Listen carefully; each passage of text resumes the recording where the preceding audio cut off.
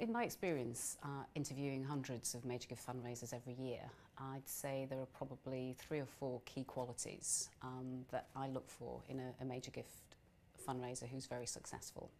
And I think the first one is their ability to communicate clearly, empathise and build rapport and build relationships, particularly long-term relationships.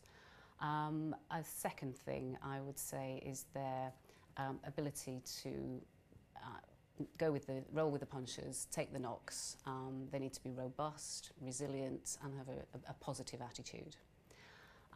Another thing which is critically important is their passion for the cause, because you can't really fundraise for something unless you're passionate about it.